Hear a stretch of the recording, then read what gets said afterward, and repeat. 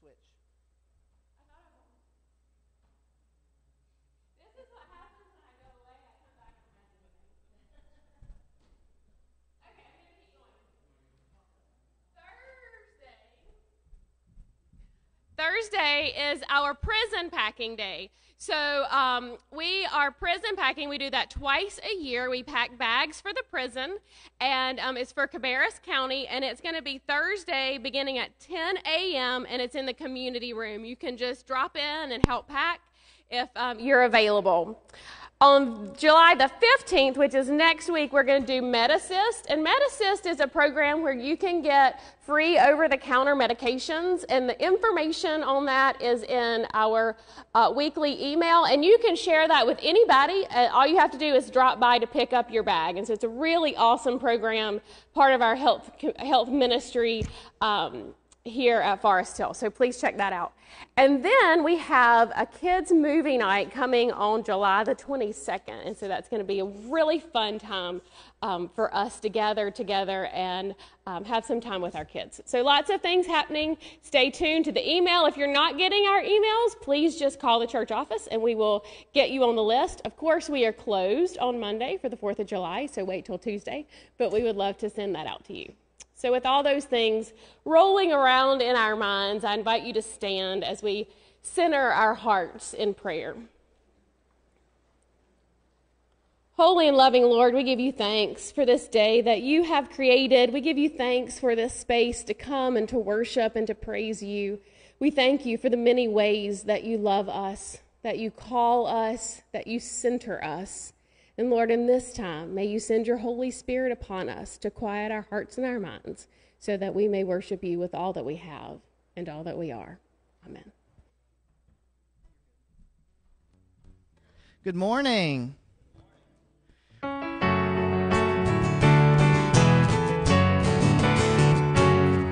My soul cries out with a joyful shout that the God of my heart is great. And my spirit sings of the wondrous things that you bring to the ones who wait. You fixed your sight on the servant's plight, and my weakness you did not spurn. So from east to west shall my name be blessed, should the world be about to turn. My heart shall sing of the day you bring, let the fires of your justice burn.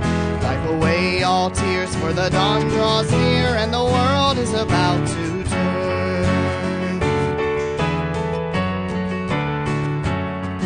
Though I am small, my God, my all, you work great things in me.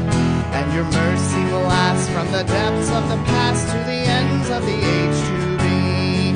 Your very name puts the proud to shame, and to those who would for you yearn. Will show your might, put the strong to flight, for the world is about to turn. My heart shall sing of the day you bring, let the fires of your justice burn. Wipe away all tears, for the dawn draws near, and the world is about to turn. From the halls of power to the fortress tower, not a stone will be left on stone. Let your king beware, for your justice tears every tyrant from his throne. The hungry poor shall weep no more for the food they can never earn. There are tables spread, every mouth be fed, for the world is about to turn. My heart shall sing of the day you bring, let the fires of your justice burn. Wipe away all tears, for the dawn draws near, and the world is about to turn.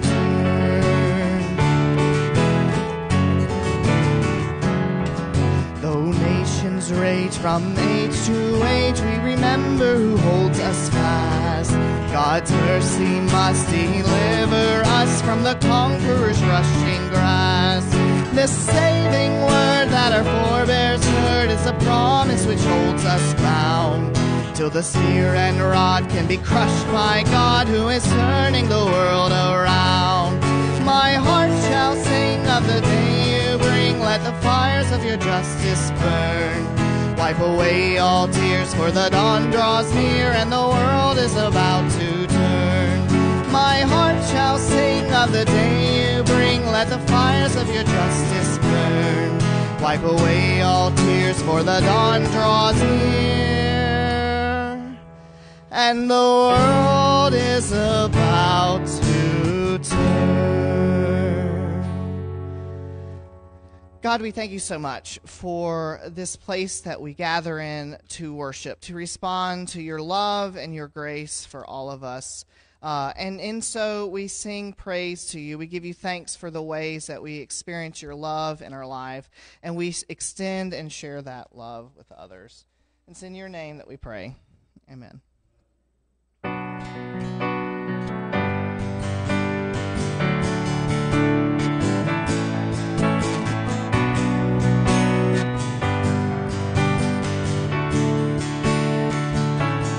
There is power in the name of Jesus.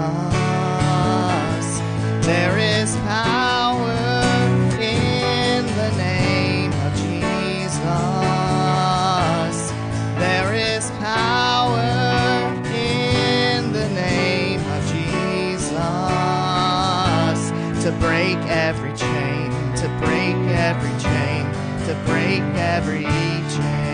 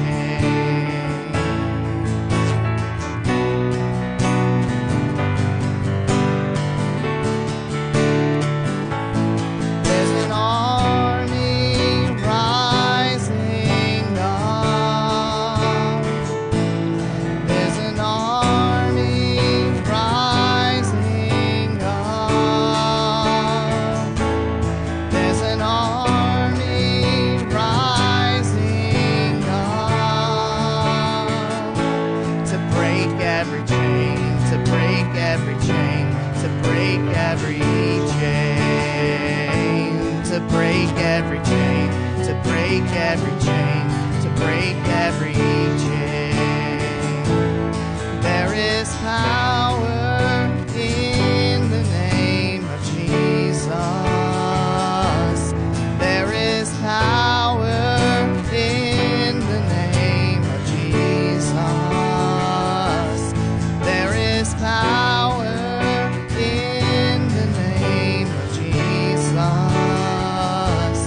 break every chain, to break every chain, to break every chain, to break every chain, to break every chain, to break every chain. You may be seated.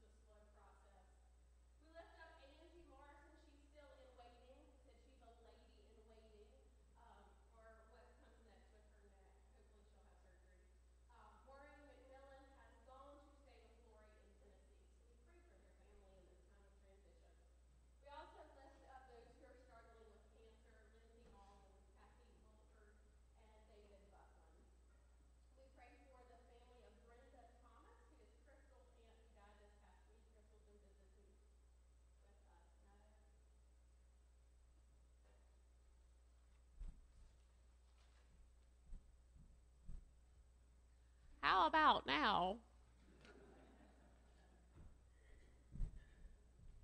I feel like Goldilocks. Which one fits me? This is better.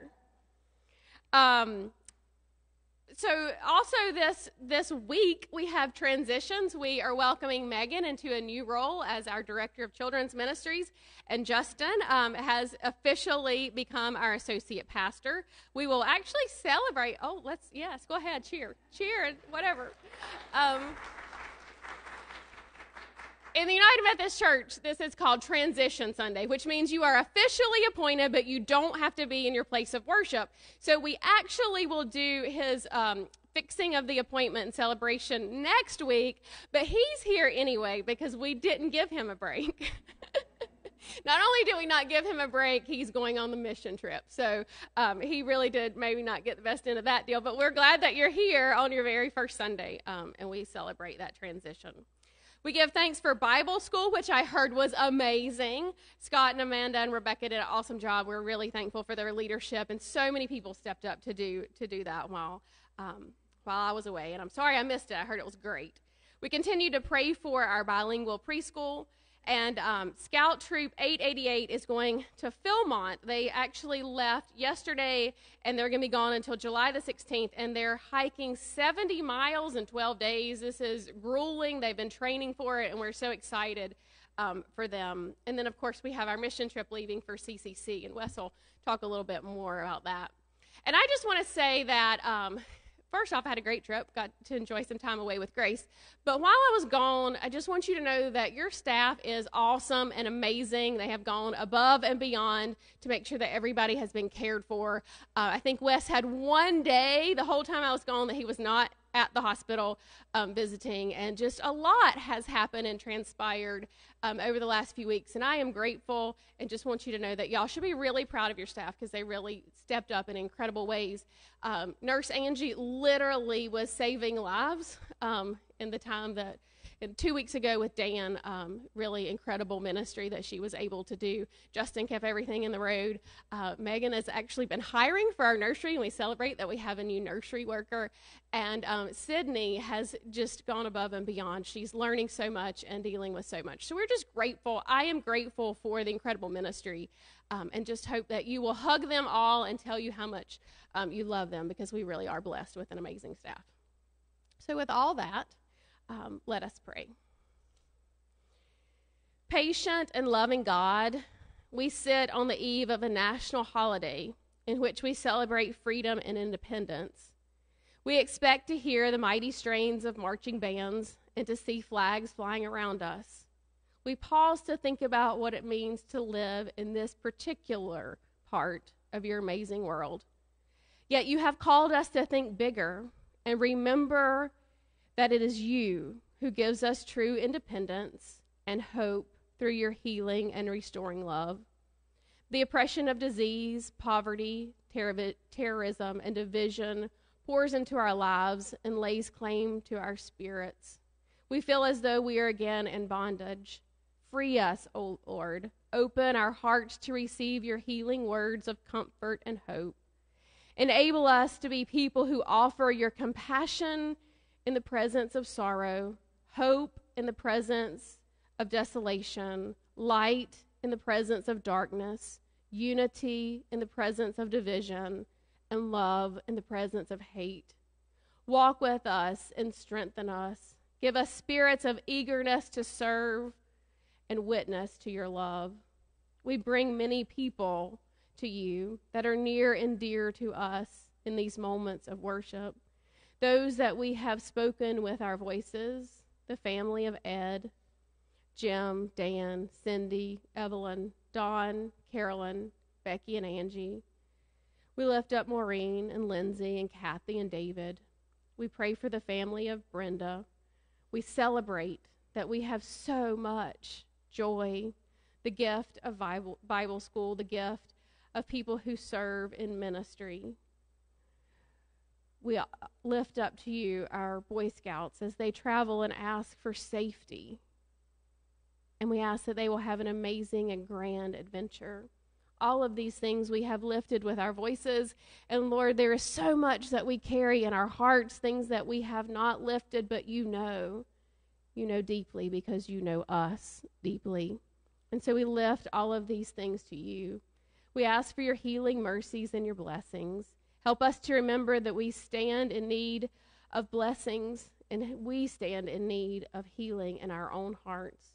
Help us to receive the blessings that you offer to us and to use the gifts in which you have entrusted to us to serve you, to be bold and prophetic witnesses to your love, to be strong enough to say the places that we see your grace, and to empower others to see how much you bless their lives.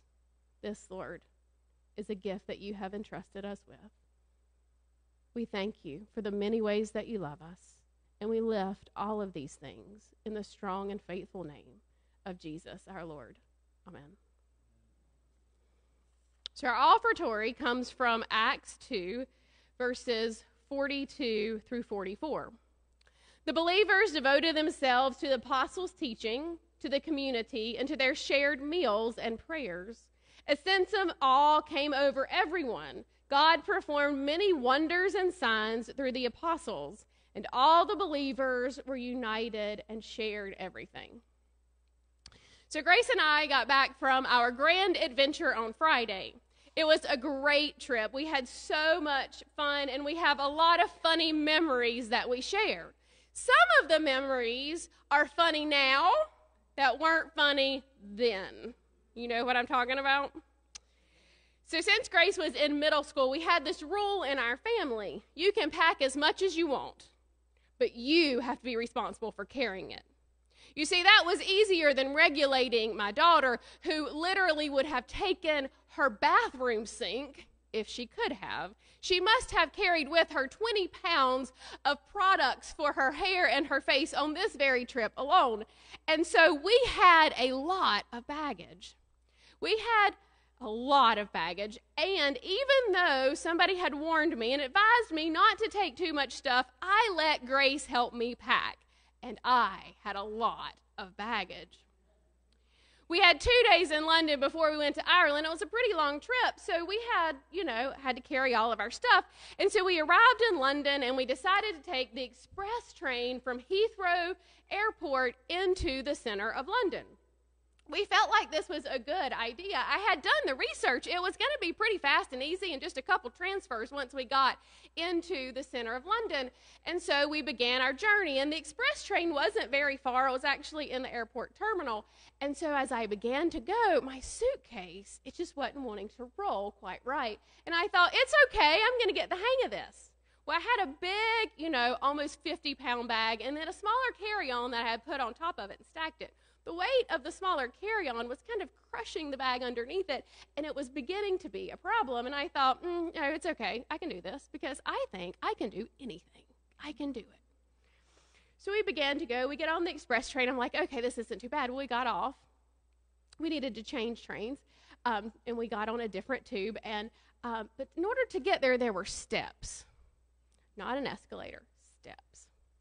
So Grace trucks up the steps. She's got it handled. 2 bags on each shoulder, this big bag behind her. She is doing great. I, on the other hand, look stupid. I shouldn't say that in church. I look like an American woman.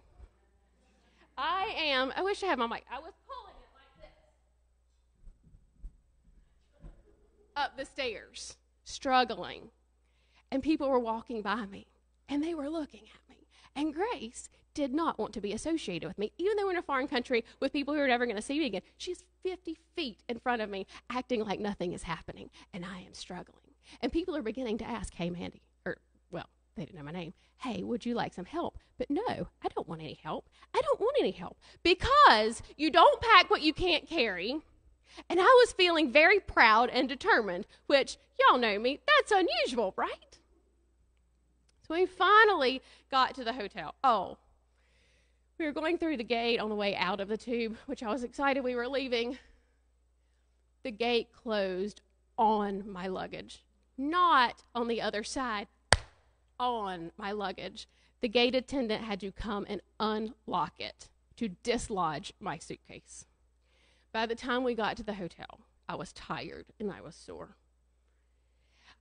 There were so many people who tried to help me along the way, but my pride and my stubbornness, it got in the way.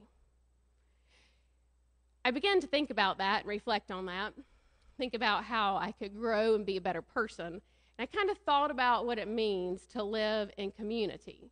To live in community means that we're going to have to set aside some of our insecurities. Sometimes we have to admit that we need help, that we have gotten ourselves in over our head. Sometimes we are the ones that get to offer the help. We can support others and love them even when they are in over their heads. And what happens when we live like that is that all of our lives are easier. We get the blessing of giving and of receiving. We become a family that works together for the common good. And in my experience, when we live like that as a community of faith, giving and receiving and asking God to bless what we have, we always have enough. I had a wonderful time with Grace. As always, I'm learning and growing. I am happy to be home with my people. So happy I can't even start worship on time. To be here with my family of faith. To be reminded of what it means to live in a communal relationship.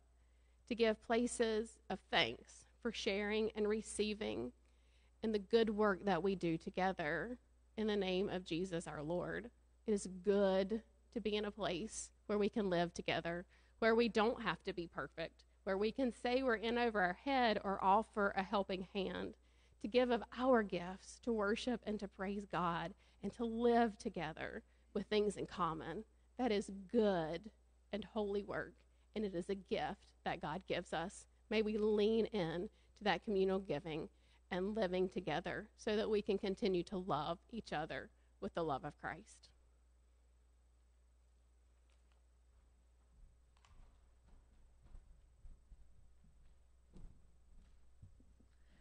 I invite you to stand and join in singing. So we were at annual conference this year, and I had opportunity to be a part of a worship team for a service. And this next song is a new one that you don't know, but it was just so fun. I thought, well, we're going to do it. So this is "We Will Make No Peace with Oppression."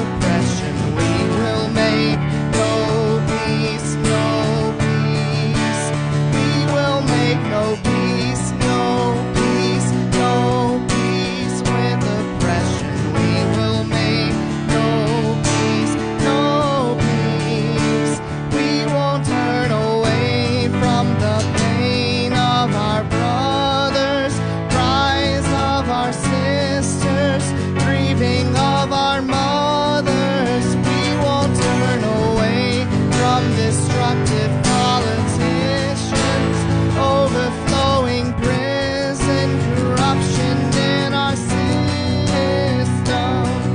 Almighty God, help us not to be afraid. Almighty God, give us your strength. Almighty God, help us not to be afraid. Almighty God, give us your strength. You may be seated.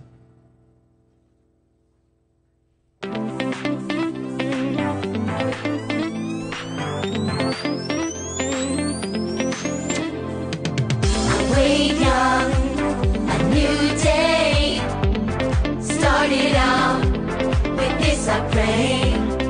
By your hand I am fed. Thank you, Lord, for daily bread. Jesus, you give to me more than I could ever deserve. Every breath that I take, you're the reason I take it. You're good, you are so, so good. God's great, God's good. That is why I'm grateful for everything you've given to me. So great, so good. That is why I'm grateful for everything you've given to me. Bread of life, living water, you satisfy like no other. So I won't wait any longer. You're worthy of all the honor. Jesus, you give to me more than I could ever deserve. Every breath that I take, you're the reason I take it. You're good, you are so, so good. God's great, God's good. That is why I'm grateful for everything you've given to me. So great, so good. That is why I'm grateful for everything you've given to me. Such a simple prayer, still I will say it with all my heart. I will proclaim it. I raise my hands, I lift my voice, and I rejoice. God's great, God's good. That is why I'm grateful for everything you've given to me.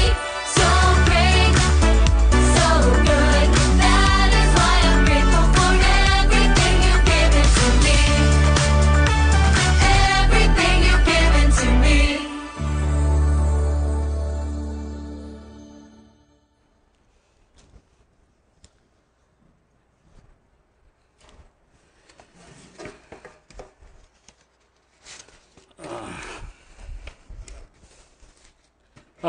Matthew begins his gospel talking about a genealogy and spends a whole chapter doing that just about, and then talks about the birth of Jesus, talks about the wise men who come to visit. Then we have the portion where John the Baptist shows up and preaches, and Jesus goes and gets baptized and goes out in the wilderness as tempted.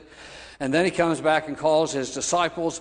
And then at the beginning of chapter 5, Jesus goes up on a mountain and sits down and teaches. And he teaches for the next 3 chapters, 5, 6, and 7. It's what we call the Sermon on the Mount. It's about life. It's about how to live. It's about how to order your life and be in a relationship with God.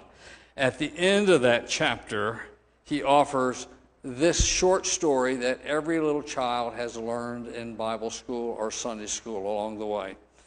He says, at the end of teaching, he says, everyone then who hears these words of mine and puts them into practice is like a sensible man who builds his house on rock. Down came the rain and up came the floods, while the winds blew and roared against that house. But it did not fall because its foundations were on rock. And everyone who hears these words of mine and does not follow them can be compared with a foolish man who built his house on sand. Down came the rain and up came the floods, while the winds blew and battered that house till it collapsed and fell with a great crash. Let us pray.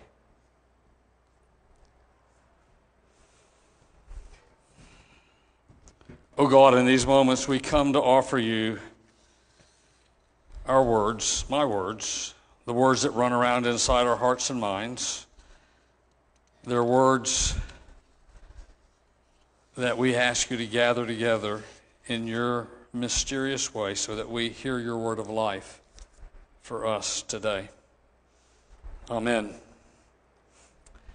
He was born in the southeast corner of Alabama on a family farm in Henry County. He grew up on the farm and went to high school, and when he graduated, went away to Southern College, which is now part of Birmingham Southern in Birmingham. Then he went and became a missionary to Korea. She was born in Kentucky, and after studying math in college, went to Korea also as a missionary.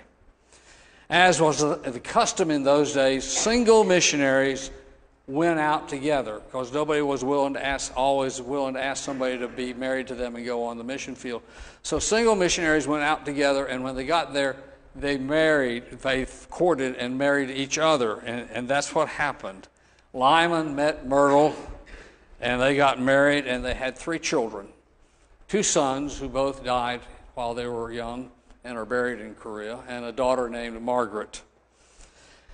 Margaret was born in Wonsan, Korea.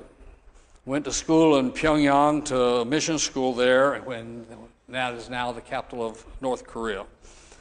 And then she came to the U.S. and went to Berea College, and after graduating Berea, did graduate study at Westminster Choir College in New Jersey and Scarrett College in Nashville, Tennessee. And then she found a job at Central Methodist Church in Asheboro as religious education director and music director. After she'd been there a year or so, she went on what was called a youth caravan in those days. That was groups of youth who went to the mountains to put on programs in mountain churches who didn't have a lot of youth, and so it was a summer program. And while she was on that trip with them, they were driven around by a young Methodist minister who had just graduated from divinity school, who'd grown up in Charleston, West Virginia. And at the end of the week, Carl looked at Margaret and said, "Will you marry me?" Well, there are lots of details to work out to do that. So it was October before they could finally get married, and they got married. They had 4 children, 1 son and 3 daughters. The son was called to answer the call to the ministry, went to Duke Divinity School, and he graduated, and then wandered around western North Carolina serving churches where the bishop sent him. And in 2012, he retired. But then in 2021, his phone rang, and he was asked a question. And there was silence as they waited for a reply. But the question led to more questions and more talk and more discussion. And then finally, there was a reply. And he said, "Yes, Mandy, I'll come." And Mandy said, "Thank you, Wes, and I'll talk to the DS." Now, yesterday when Mandy talked about it, she said she told Janice, "I sweet-talked Wesley into coming here, Wes into coming here." I remember it more as straight talk. Maybe that's not urgent. Yeah, maybe so. But I'm going to preach on straight talk in Dolly's straight song on straight talk in August. But I think it was more institutional talk as much as anything else. But anyway, I came here, and when the appointments were released, there was my name, associate pastor at Forest Hill, and it's been a gift for me to be here. Now, that's how I came to be here at Forest Hill. How did you get here? Did you grow up in the church? Did you move here? Did someone invite you to come and be a part of the church? Did you stumble into the church like happens sometimes? Did we just find our way there? We all have a story to tell about how we got into this church, how we come here to worship God and to serve God. The story is more than just how we got to Forest Hill. The story is about how we get connected to God, how we get connected to one another, how we get connected so we reach out to the world around us to serve God and to react with love and joy in the world. Now, our t-shirts talk about that, don't they? Love, grow, learn. That's who we are and how we serve God here at this church. When we're connected, my feeling is when we're connected, we're like an electrical connection that's all put together. The current flows when we're connected. Connected in worship, connected in learning and growing, connected as people together, connected in service.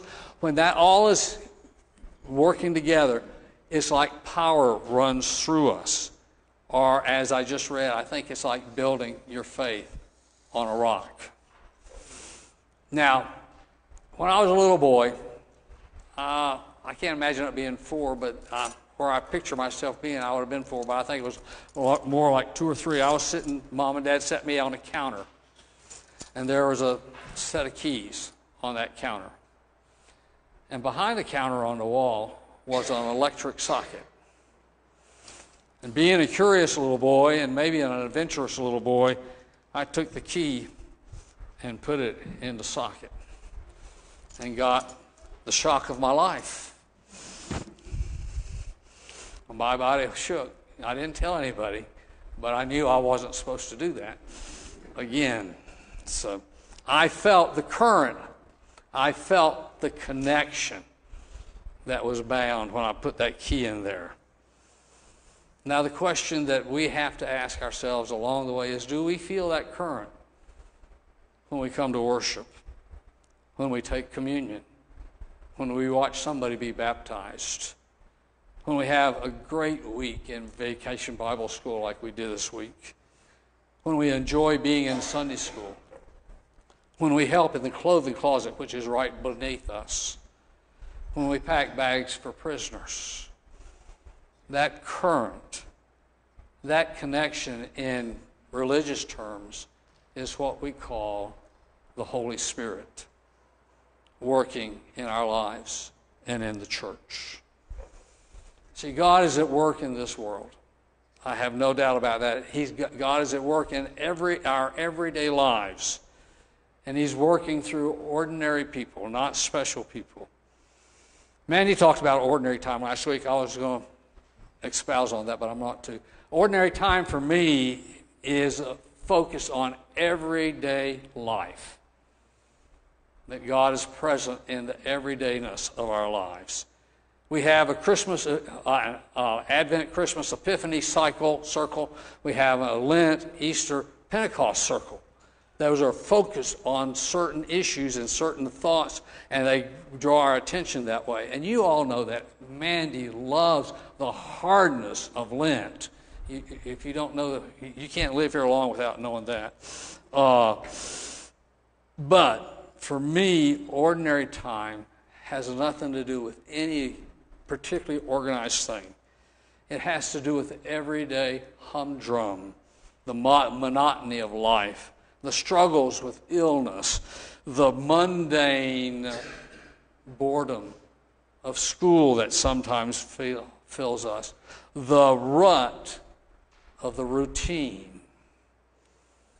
We are reminded of this reality that God is present in the everydayness when we take communion, when we see a baptism, because God used everyday common elements, water for baptism, bread and wine or grape juice for communion.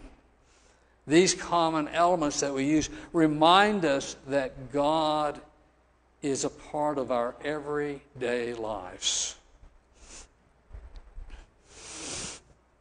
You know, some folks don't like to take communion very often. They feel it loses its special sense of what's going on. But for me, the everydayness of communion, taking communion on a regular basis, reminds me that we are loved every day, that we are fed to live for God every day. It reminds us that we are never walking alone in this world. Now, we have a group that's going to Carolina's Cross Connection this week. I would say they're going to hell. It's going to be as hot as that, but but it's going to be hot, and they're going to be outside the whole week working. And we're going to pray for them later on and send them off. They go to help, to care, to share, to brighten the days and lives of people with a reminder that God is present in all of our lives, that God loves us every day of our lives, that God loves our company, just being with us. And that's true not only for the CCC team that goes, it's true for you, all of us. Every day, God can use any one of us to make a difference in somebody's life. Let us pray. Oh God, we pray for Gavin and Miles and Olivia and Lauren and Charlotte and Justin and Mandy as they work this week at Carolina's Cross Connection. Be with them as they work in the hot sun, building, cleaning, meeting people, sharing, and helping with different projects. May they be supported by the Holy Spirit. As they worship and meet folks from other churches, may they find their faith growing. As they experience the intersection of love and service, may they find a spark of joy that impels them in the days and years ahead to have the courage to step out in faith and help others. Bless them with health and strength. Keep them safe. Let them discover the goodness of being weary from doing good. Surround Mandy and Justin with patience and energy, and let them sleep well each night. Amen.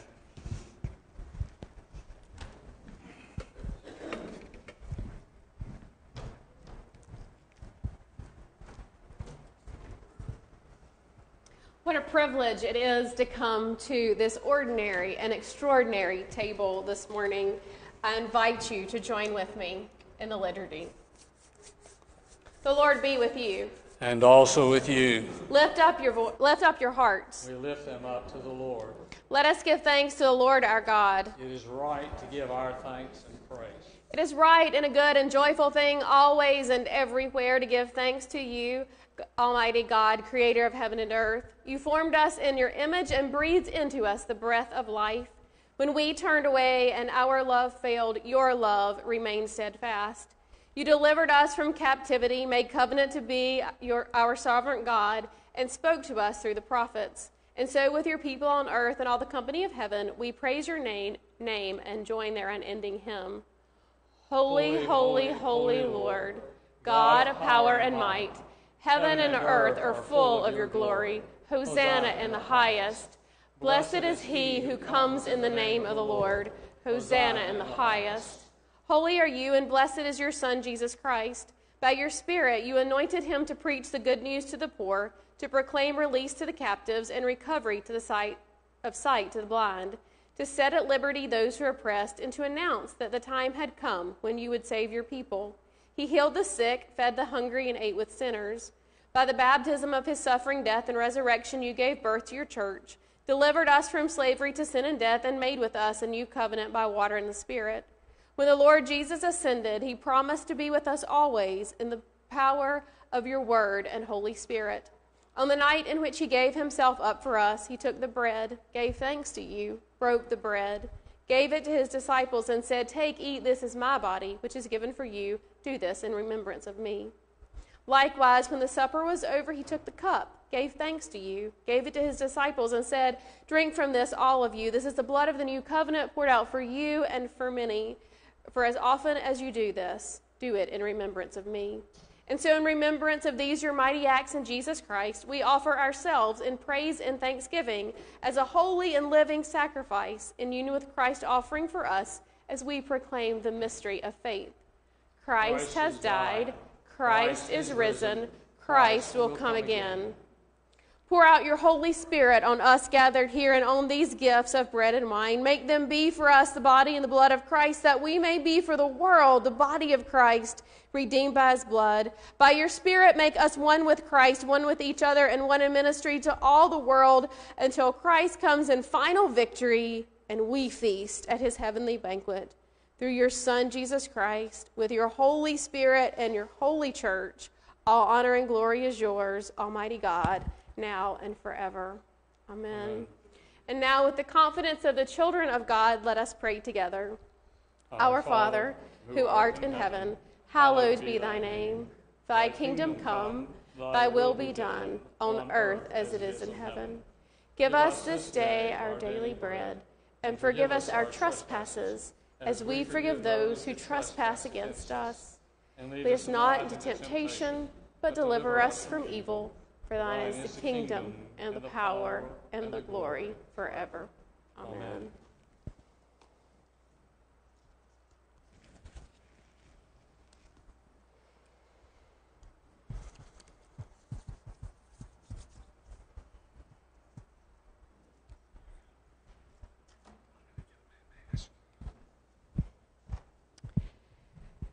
This is not Forest Hill's table. This is not the United Methodist table. This is the Lord's table. And all those who love Jesus are welcome at this table. Come as you feel led to spend time in prayer with God who loves you so very much.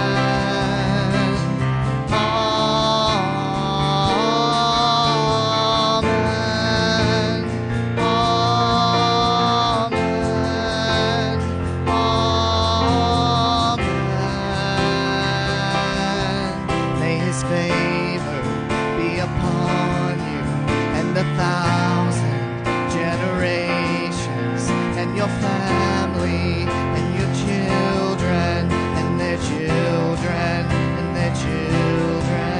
May his presence go before you and behind you and beside you and around you and within you. He is with you. He is with you in the morning, in the evening, in your coming and your going, in your weeping and rejoicing. He is for you. He is for you. He is for you. He is for you. He is for you. He is for you. He is for you. He is for you. He is for you.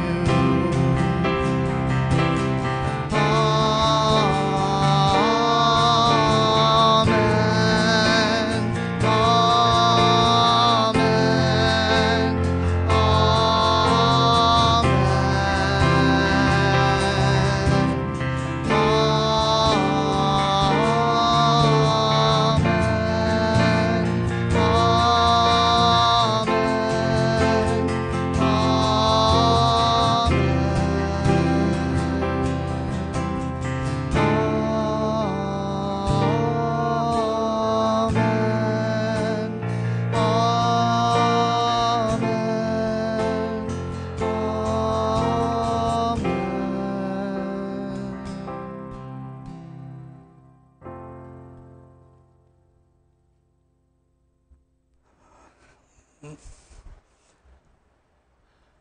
Go, my children, with my blessing, never alone.